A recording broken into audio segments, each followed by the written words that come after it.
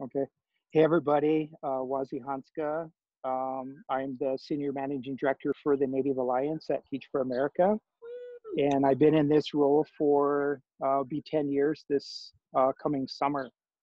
And prior to being on staff, I was a high school teacher, social studies, Lakota history, culture, and also high school principal for many years. And um, today I wanted to share a really important part of our culture as Northern Plains tribes. And as a Oglala, I know there's a lot of maybe a little bit of confusion because a lot of us that have, in school didn't really study a lot about indigenous people and the tribes.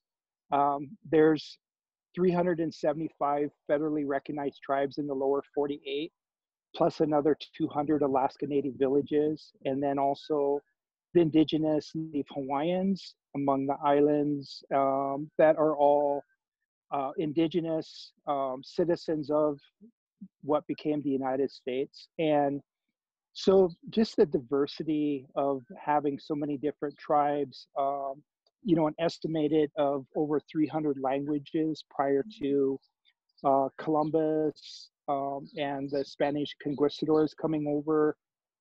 Today we have less than 200 indigenous languages. So it's something that a lot of our communities and tribes are really working to ensure that we have our indigenous languages that connect us to our ancestors and ceremonies and culture, history. All of those things are so important.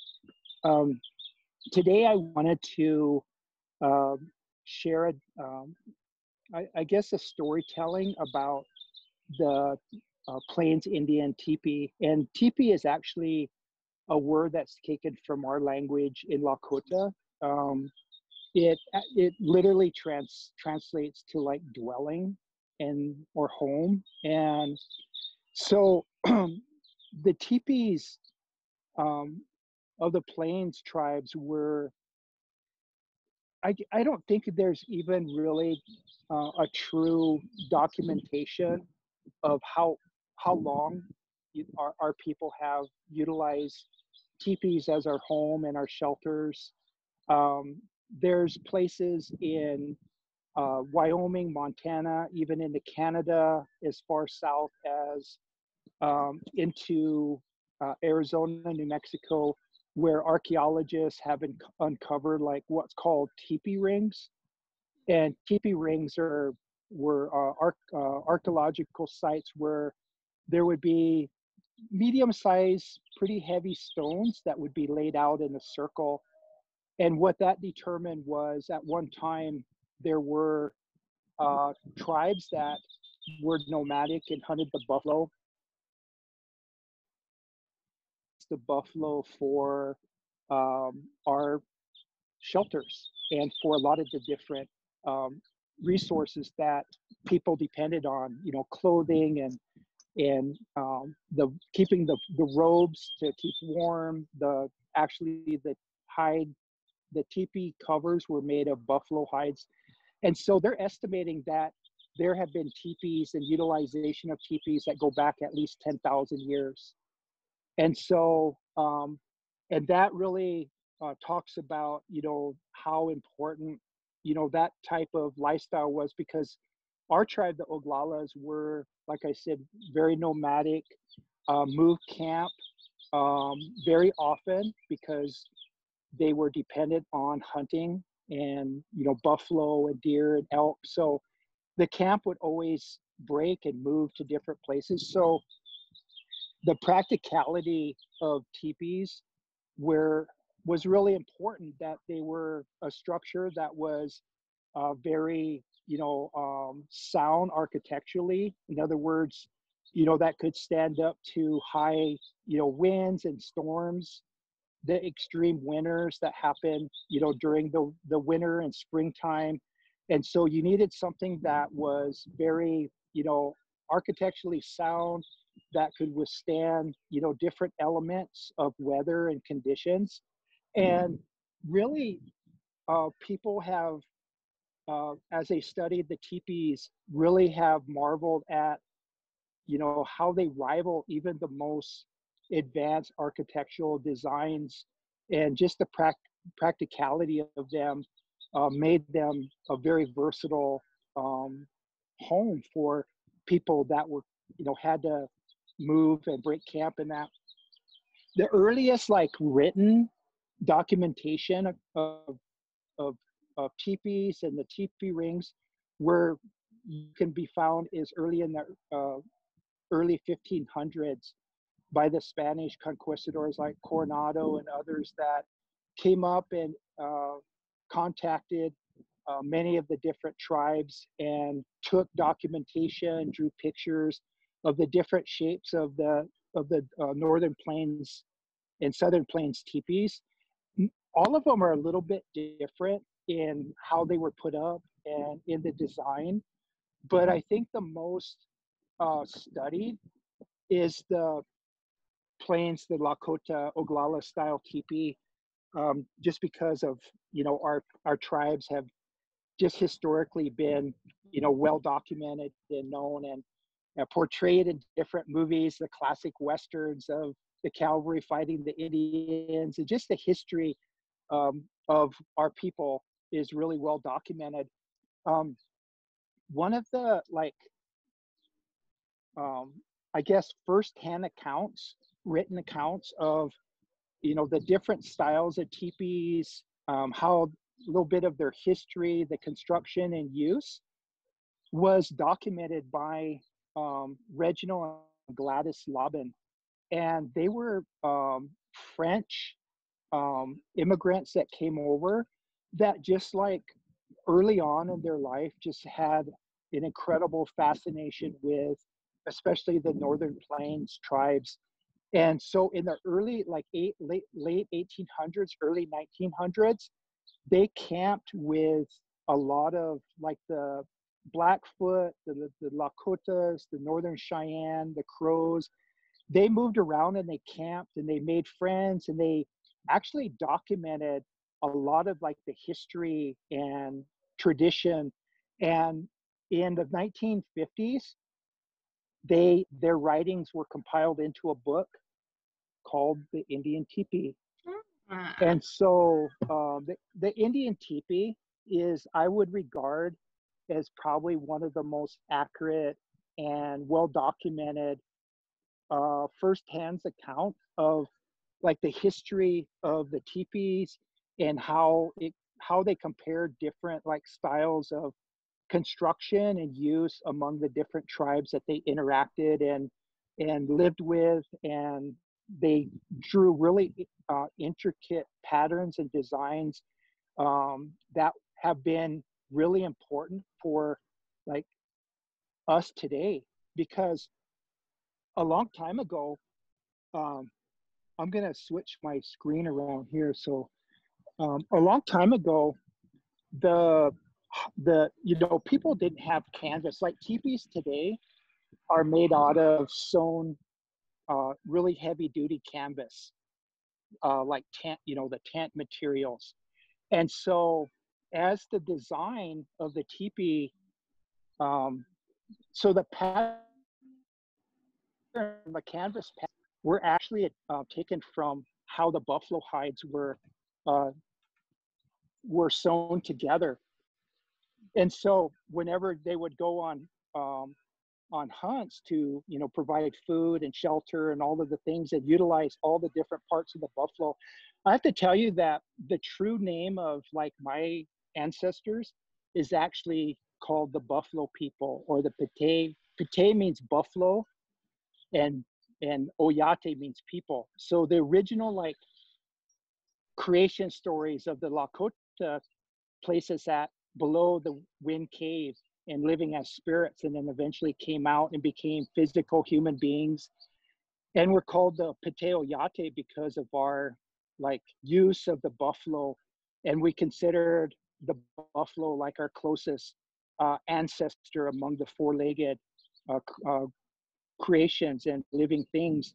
So the buffalo hides, when the buffalo were killed, the women were responsible for um, taking the hides and going through a process called brain tanning, where they would string the hides up on a frame, and then they would scrape the hair and the muscle tissue and sinew, where you would go down until you would have just the bare like par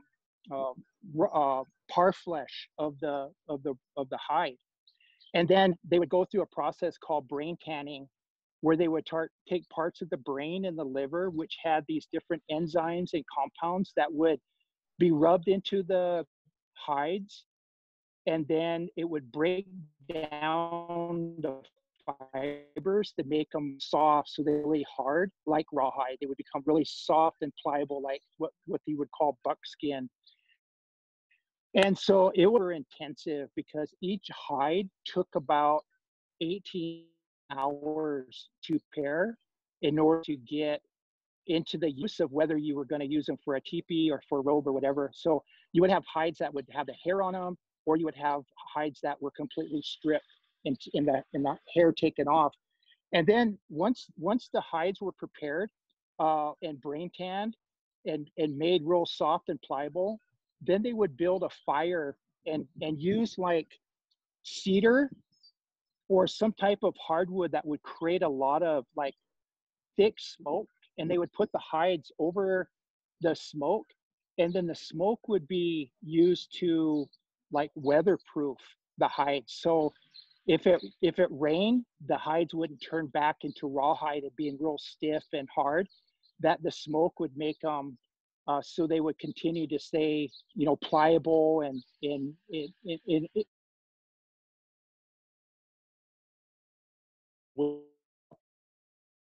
and things. So like the this kind of average, what would average size teepee look like back in the day? This is a 14-foot diameter teepee. Oh, So wow. you could imagine at the size of this teepee would probably take about 10 to 14 buffalo hides. And so each one of the hides would be sewn into the pattern that looks like this. Okay, you see that pretty good? Yeah. All Yeah. right.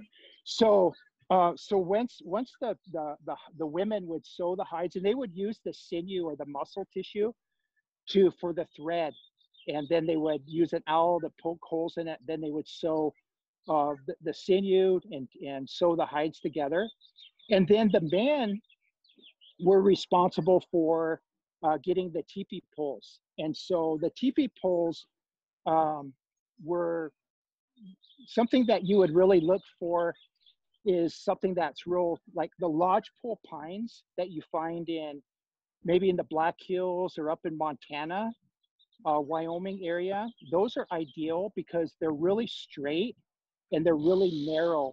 And so, but also very strong. So once you peel the bark off them and the branches, the teepee poles would look they'd look like this and be very straight. So you want a really straight poles once you're going to be putting up the teepee. And the one thing that that's important to know too about like these teepee poles, um, the a lot of the like the plains tribes, horses are not indigenous to the North America. Mm-hmm. The Spaniards brought over horses from Europe. But prior to the horses, and this is dating back to like the 1600s, when the Pueblos, led by Pope, who was like a medicine man, a spiritual leader, he united the 19 Pueblos together, and they revolted against the Spanish and basically chased them out of what would be the borders of the United States into Mexico, and so there was a big war. It's called the Pueblo Revolt. But historically, what happened is the Pueblo Revolt was responsible for basically taking horses away from the Spaniards. And eventually by 1750, the horses made it up to the northern plains, and our people became one of the greatest like riders of horses. But what I'm getting at is prior to the horses, dogs were used by the people poles.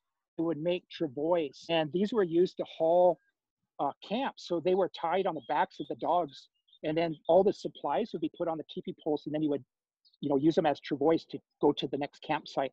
So teepee poles were really valuable, and they were used in trade purposes, and really well taken care of because they were so hard to get, especially the ones that are really straight and and the right length. And so I'm gonna turn the phone over to my son, and he's gonna film me, and I'm gonna show you how the teepee was put up. Okay. Awesome.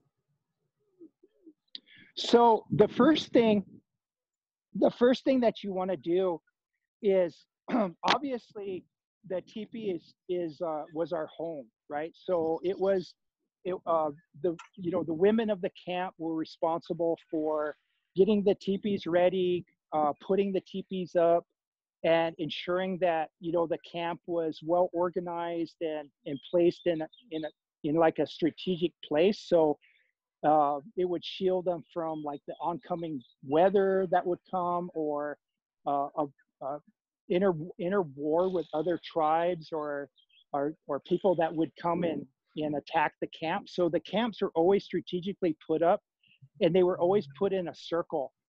And the campsites were, in the circle, were always faced east. So the entrance of the teepee always faced east, because the storms that would come into the plains usually come from the west, like the thunderstorms and that. So putting the teepees up in a way that would make sure that they held up during, strong weather or storms or anything like that was really important. And so, so people knew how to put their teepees up really fast. And the reason that I got kind of interested in doing this was I was early in my teaching career.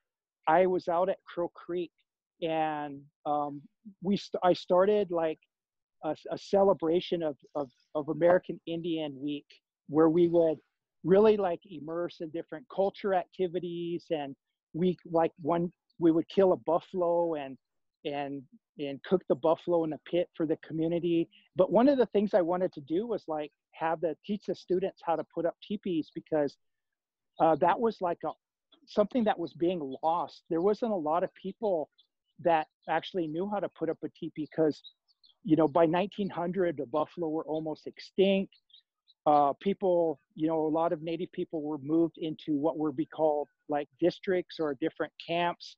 And so they'd live in sod houses and later brick and, mortar houses. And so the use of a teepee was really like lost for a few generations. And then later, like in the 1960s, when some of the ceremonies like emerged from like being placed in underground, because like the Sundance ceremony and other sacred ceremonies were forbidden by the federal government.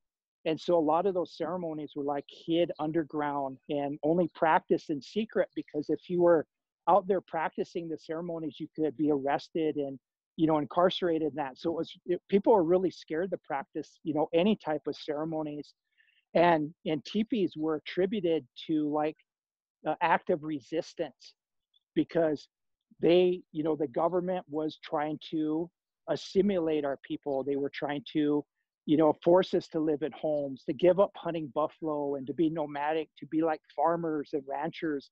And so that art of putting up teepees, I believe was really, I wouldn't say lost, but there wasn't a lot of people that knew how to put them up. So in the early 90s, when I started doing the buffalo kill and really thinking about, doing a culturally based education and like decolonizing how we were doing and thinking about education, I wanted to like start putting up teepees. So I went out there and I researched and I studied and I talked to older people, and I finally like got enough of the skills to be able to be confident enough to go out and, and get a teepee. And so me and my students from Crow Creek, we actually went on a field trip. And Crow Creek is probably 3 hours from the Black Hills. And we went on a field trip all the way out here and got our own teepee poles. And so that was the beginning of me, like, you know, putting up teepees, teaching the students how to do it. And the style of how we put up teepees is so like, it's incredibly efficient. Like it only takes one or two people to put up a teepee. And sometimes I'll get like a little bit of a chuckle because I'll watch people put up teepees in their style, and there's like 10 or 15 people putting them up and all holding poles and hanging on to the ropes and all really busy doing it. And I was thinking, you know, back in the days when our people actually, you know, lived in teepees and used them, you couldn't afford to have that many people like engaged in putting up one teepee. There was just so much work to be done. And so the construction and design of them was so practical that once you like lift up the tripod, so like the Lakotas, the Oglalas, we had these tripods. So once you lift up the tripod, when you lift up the tripod like this, then you start spreading out the poles.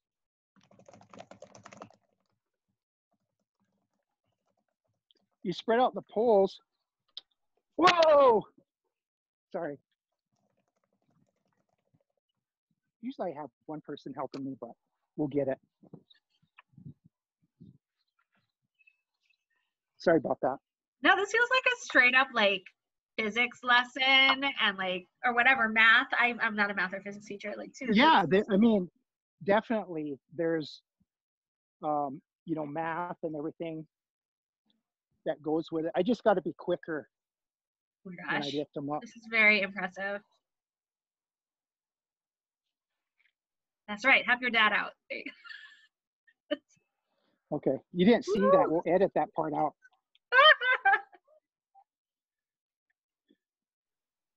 Okay. So now that's actually the hardest part. The hardest part. But you can see that, you know, really one or two people easily can put up the tripod. And it's tied at the apex. And it's put up in a way where you don't have to like worry about it being too tight or too far apart once you start putting the other poles up. So I'm gonna start putting up some poles. Oh my gosh. To make the frame. And so the first pole is what you call the door pole. So this is gonna be our door. Okay. So here's the entrance. All right. So, and you'll see how the design of the teepee, the tripod, is in a way that it's going to hold itself up. Mm-hmm. Why I put the other poles up. So you put each of these poles within what you call the crutch, right? And I'm going to put one more.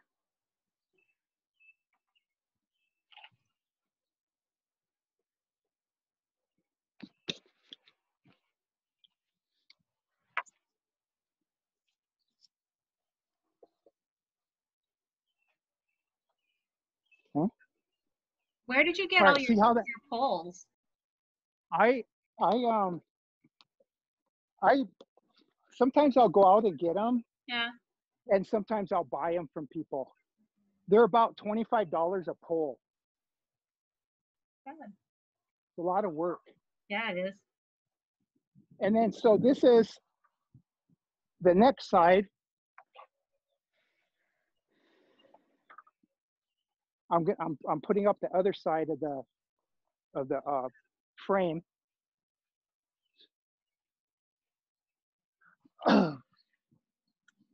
I was talking to Daphne and I was like, I can't even count the number of times I put up a teepee and how many people I did demonstrations and showed them how to do it.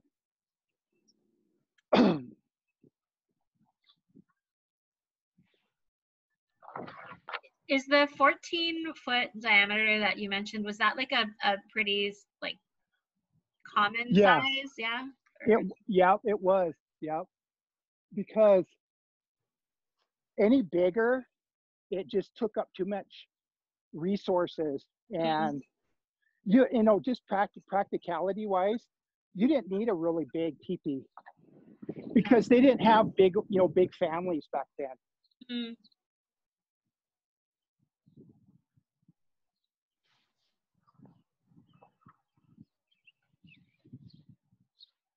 And you can see how the poles just kind of all work and stay there. Beautiful.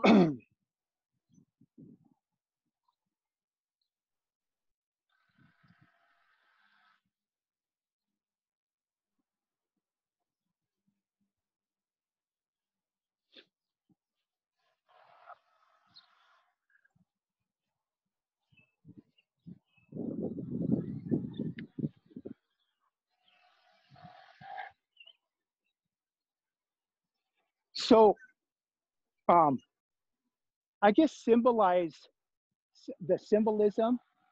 The poles represent like the womb, um, or the insides, and the poles represent like the ribs. So there's there's 12 pairs, 14 pairs of ribs, isn't there?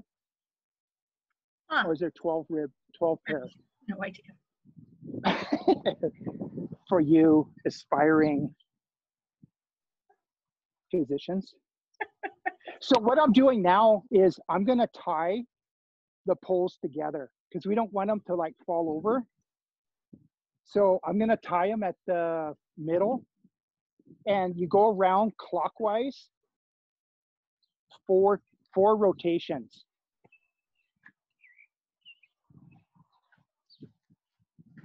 And once again, the number of poles and how many times you go around is all like symbolic, because like for our tribe, the number 4, the number 7, the number 14, 28, those are all like sacred numbers and very symbolic.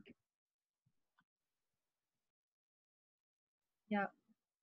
4 and 40 and 400 and all of those multiples are similarly important in Hawaii, which is the opposite. I'm Chinese, half Chinese, and it's like 4 is not a good number in our culture, so it's been interesting.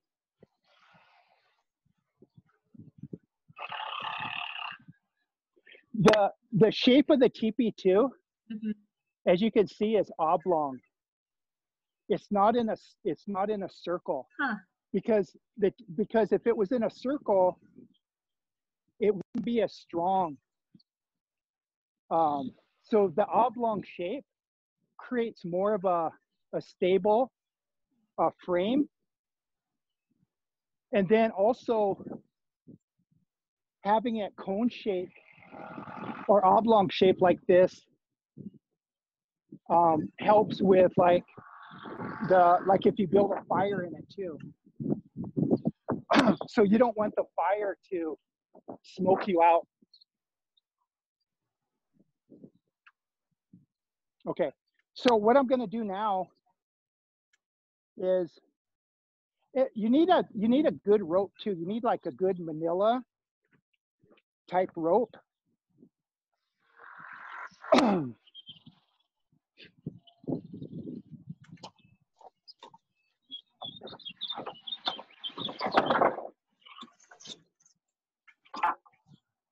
Because you don't want a rope that's going to like slip. So this is a trick that I learned from a lot of the like research and people teaching me how to do this. This is called, you want to lock, what you're doing, what I'm going to do is lock the poles. And you do this by making a simple little knot like here at the, using one of your poles. And then you take the rope and you slip it over one of your poles. And what that does is it locks all the poles together in the rope. See that? Yep. So that way it won't come undone. And then the rope was then anchored on the teepee. They anchor it down so you would like stake it down so it wouldn't move around.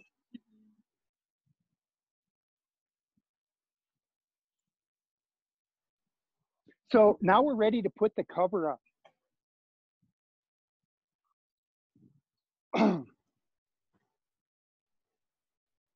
This is where you might need a little bit of help.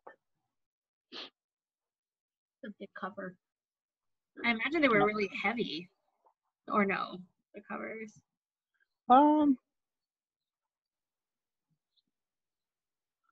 They can be, yeah. The hides were pretty heavy. And what you're doing here is you're going to the covers. You got to make sure that it lays down on the outside. The inside is up, right? So I'm going to drape the teepee cover.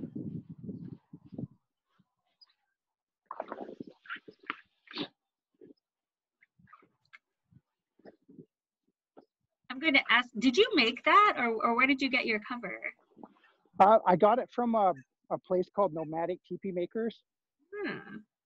Yeah.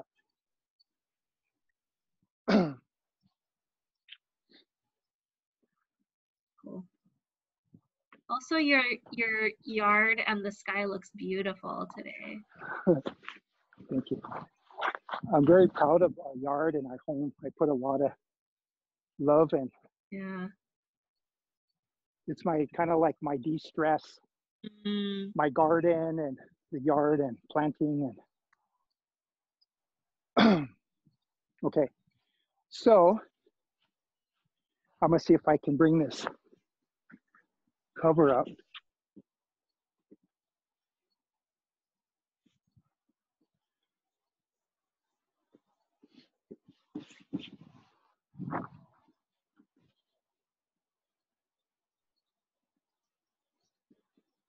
And you put it in this little open spot in the center.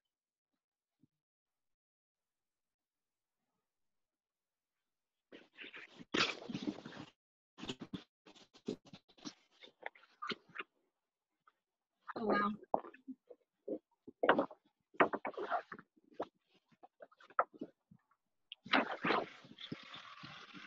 And what I'm going to do now is just drape it around.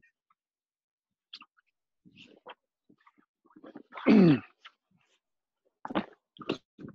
want to keep your flaps from being in the way.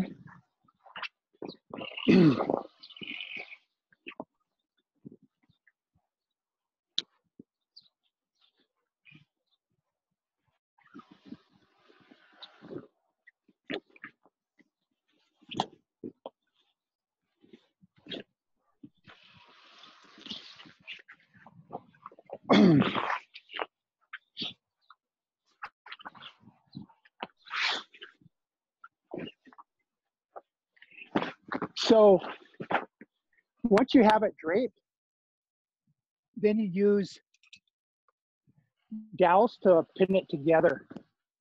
Do you want to get like a close-up of this?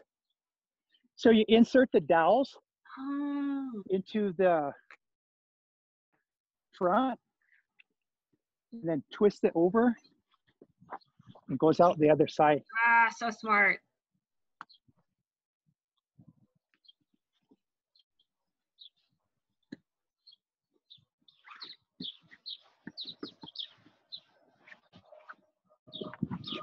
How we do it for time, Leah?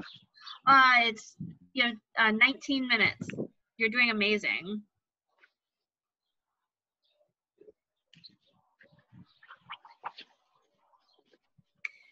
How many people would carry all of these things before? Like, how did they move all of this? Remember on a travois. Oh, And okay. back then, a long time ago, dogs would pull them, and then later horses. So they used just like a Yeah. like a yeah, they put the poles down and then they put the supplies on the poles. Yep. I mean, yeah.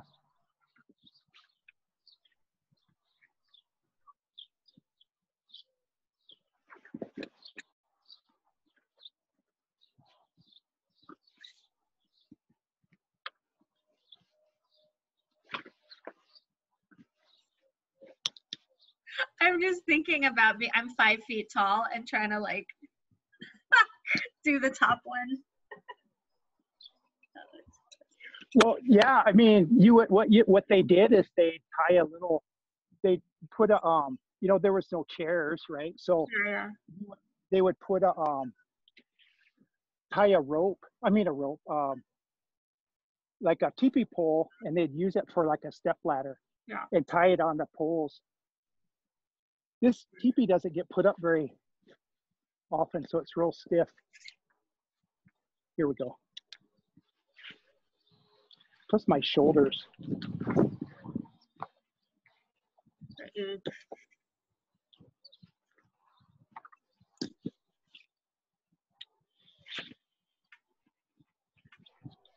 So you want to lace each one of these pins. It's better to have the dowels have a little sharpened point too, kind of like a pencil, so it goes in easier. So now it's tall enough. I mean, I'm tall enough so I don't need to stand on anything. I don't want to go flipping and falling off a chair and end up in emergency here.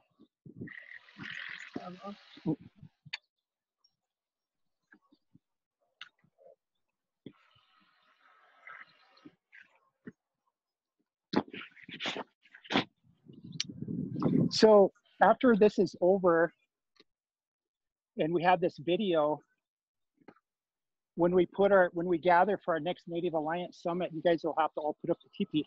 Oh, I couldn't make it to the east side this year, but we'll see how it works in the coming year. I feel like I would have to practice a lot. I'm not necessarily like super fast. It's easy. It's easy when you get the kind of the hang of it. Yeah. I've been doing these so much. That's gorgeous. Over the years. So I just got these bottom ones that I have to do for the front.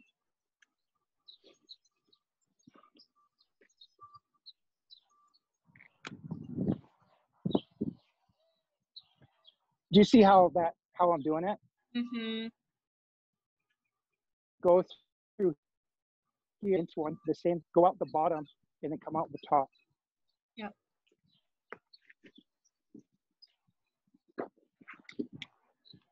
So ingenious.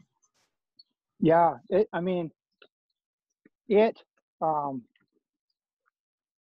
was a structure and a home, like I said, that dates back 10,000 years or older, you know, with people that needed to, you know, that weren't sedentary, or, you know, there's a lot of tribes that had permanent structures, you know, like in the Northeast, the longhouses, or, you know, up north you had igloos and different structures. And so what I'm going to do now is I'm going to go inside and stretch it out so it looks nice on the bottom. So I'm moving my poles out. The tripod poles, you're not going to be able to move. Once they're there, they're there. Yeah. But the other poles you can stretch out. I'm really, I put a lot of pride into putting up teepees because you know, they were our homes, and so I want them to look nice, and so I put a lot of like TLC into my teepee constructions. And on the bottom, you see like these pegs, I mean, these loopholes, like right here. So a long time ago, remember when I talked about the Tipi rings, those rocks? So they would make the covers longer, then they would weigh them down to the rocks. But later they would use these dowels, and then they would stake them down like this. Okay? And all the way around. And that holds the cover to the ground so it doesn't come up. So I'm going to put the smoke flaps. The smoke flaps are really important because the design of the teepee, you wanted to make sure that, you know, if the fire was going or if it was raining, that you didn't get wet inside. So the smoke flaps could be moved around.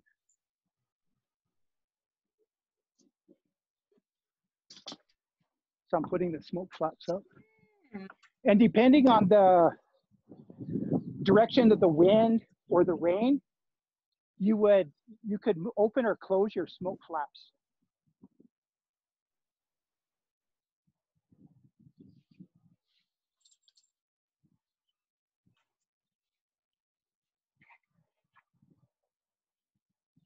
Get this part over here. See how I'm putting it in there? Mm-hmm. Here you go. Nice. And then they form a X on the back. Huh.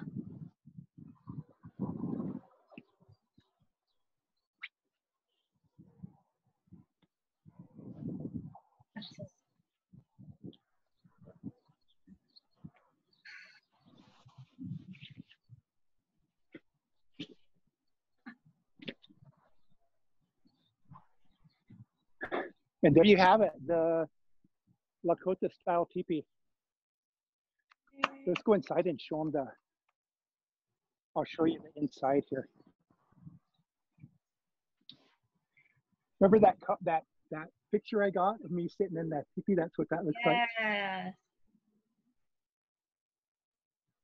And so the hides, when you would have a fire in here, the hide in this canvas is kind of translucent. So they would take hides and make what would be called a liner. And the liner would be hung up and tied to the poles all the way around. And that would provide you a little bit of like privacy, but also it was practical because with a liner, whenever it rained and the smoke flaps were closed in the front, the water would drizzle down the poles between the cover and the liner and go out the bottom. And so it would stay completely dry inside your teepee.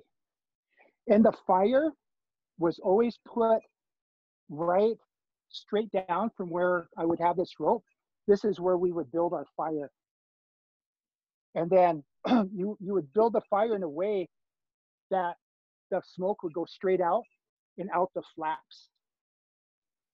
And so that kept the teepee nice and warm with the liner.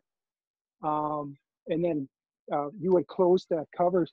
I'll show you what I mean by closing the smoke flap. Let's say it's gonna rain from one side. So basically, you just take your smoke flap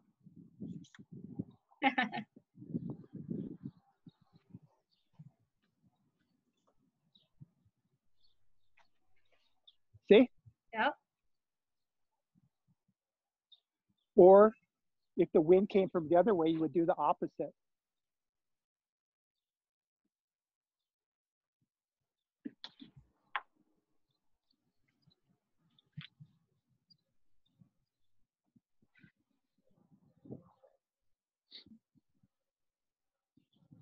Do you guys have any questions? We only have a few minutes left.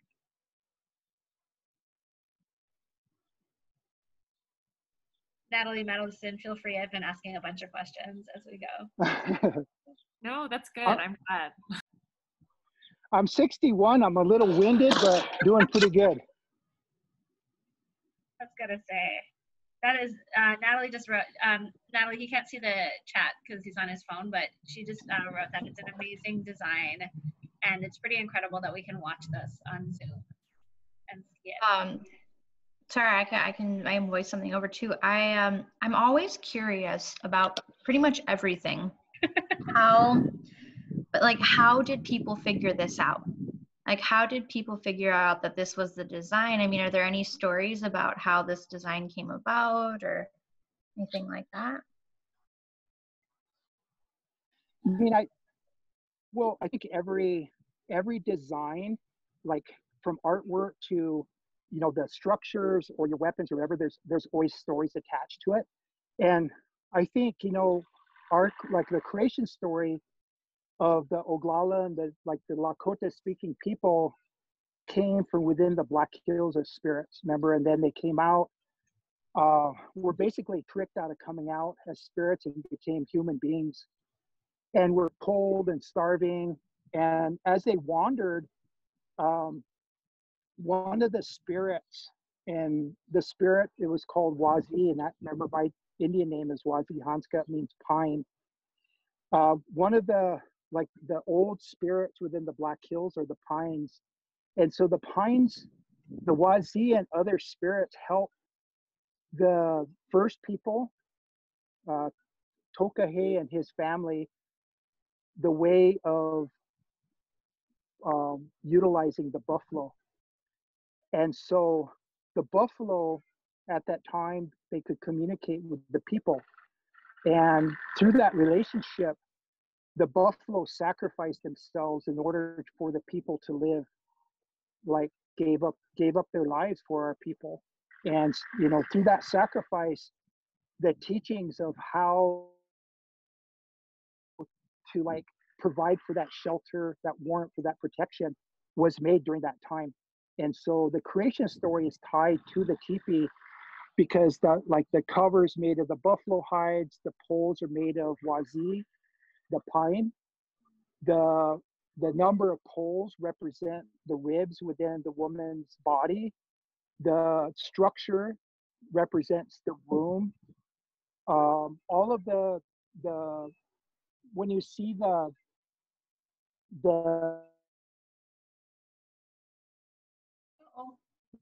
with the poles at the top, like if you were to flip it over, it would match.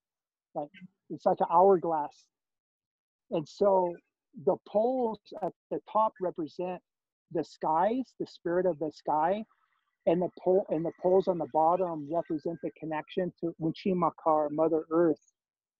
And so the middle part is the connection between the earth and the sky. And so all of this has like a symbolism of how they were able to do it. And I think a lot of it came through, visions and prayers. And, I have to tell you that, indigenous people in what would be called West, there are signs, like if you look at the civilizations of the Aztecs and the Incas, the Mayas, the Kiokia, which is the mound builders that were like in St. Louis and that, their architecture and design was far ahead of European. Like when the Europeans were getting sick with bubonic plague because of the way that the sewage and the rats and all of that, we never had those diseases and sicknesses because we were aware of the connection to Unchimaka and the earth and the water. We had like aqua systems that were built that carried water to irrigate our fields, like corn and potatoes and tomatoes and beans. All of those are indigenous to our people. So the advancements of our societies were far more advanced than Europeans.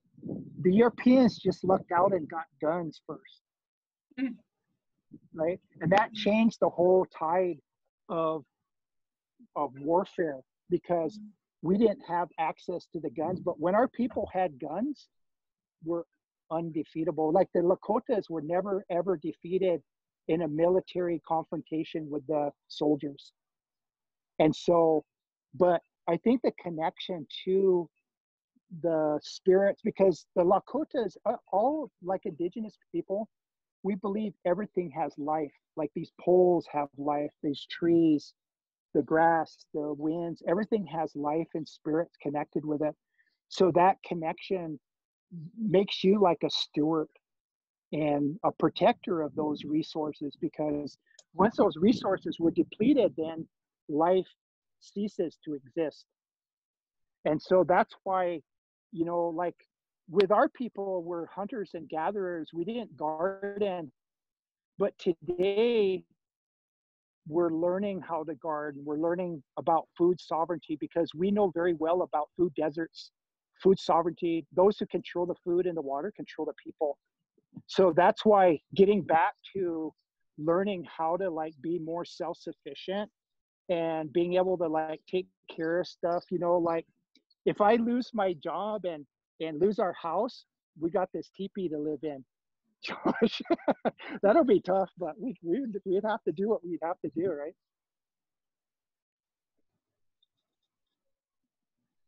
Thank you, Wazi, Hanska. This is beautiful. Yeah. Also, I just wanted to share a lovely little moment. So, right when you had the camera on your screen and a breeze kind of came through your yard and moved the tree, it was really nice because a breeze came through down the mountain over here and through my house, and I was like, oh. And then I was like, wait, we're in two entirely different spaces, but it was a nice.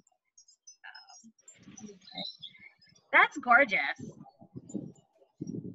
Yeah, I put it in my front yard when Daphne was on the school board, and when she fulfilled her term, and then, you know, she didn't get reelected, but we put up the teepee in the front yard and had a dinner to honor her.